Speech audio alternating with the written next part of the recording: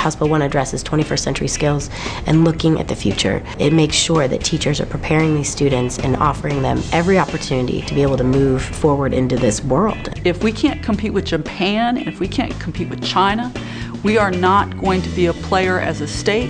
And the United States of America is no longer going to be the world power. Work is being outsourced and people are doing work in places you wouldn't imagine. With the economic situation that we have, I think it's the only way to help pull us out of that and to move forward is through education. It's helping the students learn how to gain those skills outside of the traditional hunt and peck for an answer in a textbook. The process of how to be creative and how to think outside the box and how to be innovative. It's about communicating through electronic devices, being able to access information through the internet.